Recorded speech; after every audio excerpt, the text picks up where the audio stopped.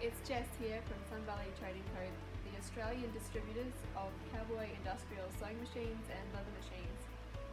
Today I just want to show you a bit of troubleshooting and fixing that one day you might need to do if you get into a bit of trouble on the Cowboy 6900.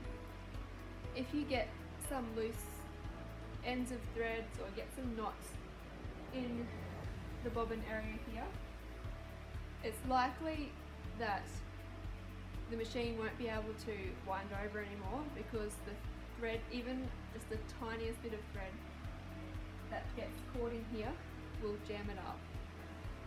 So you just need to take off a couple of these layers here and be able to get the thread out so that you can unjam it. So I'll just show you how to do that.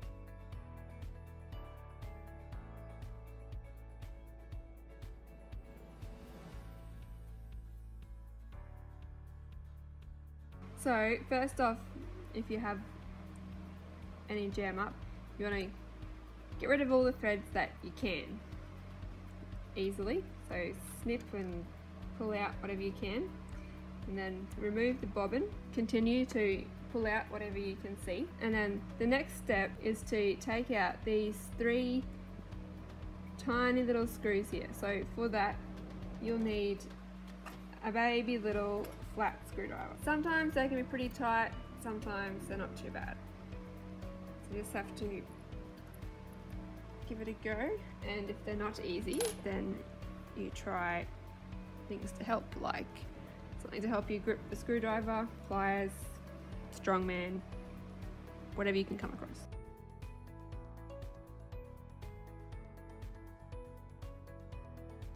A magnetic screwdriver is very handy because you don't want to lose any of these tiny little screws. So if you take the little semicircle clamp off, then you can take this bobbin basket out by lining up this gap here with the ridge on the hook. Line up this gap here with the ridge on the hook here,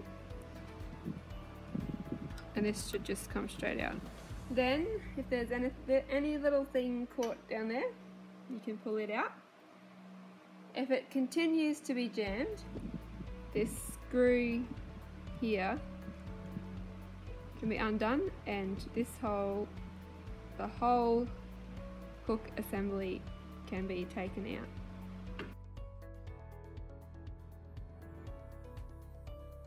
To actually take this whole hook assembly out, you'll need to undo the screws in the end of the cylinder here and take the needle plate off.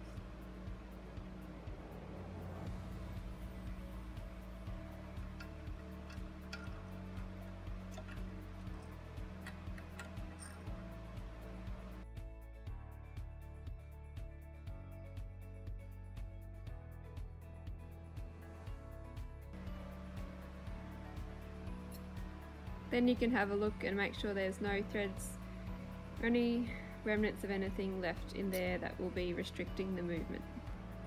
This here matches up to go over this, the prongs on each side of that.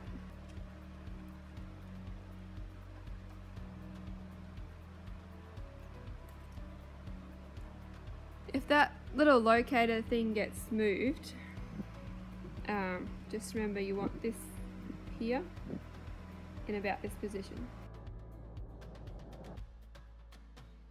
Now, put this back in, we want this gap spot where the ring doesn't go all the way around, this gap here, to line up with this ridge part here of the hook in here, to line up with this gap part here. When it's lined up, it'll just pop in easy. If it's not lined up, it just won't go in. So a thing to consider when you're putting this in is that when it's all going again, you want this to go about here and this to be on this side of this little thing here that separates the thread. So we can get the hook in the right position to line this up, about like that, not too far.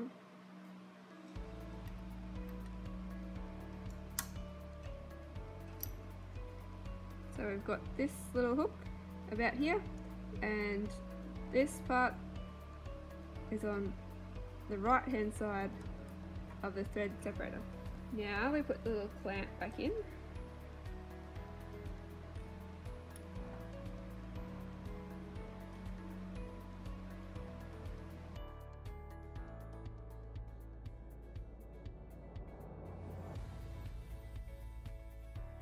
And we put the needle plate back on.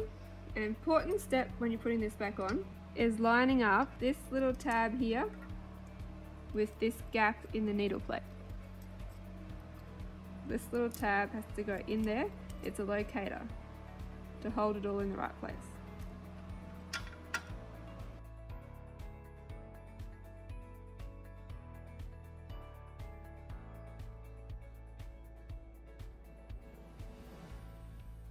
Then we can put the bobbin back in.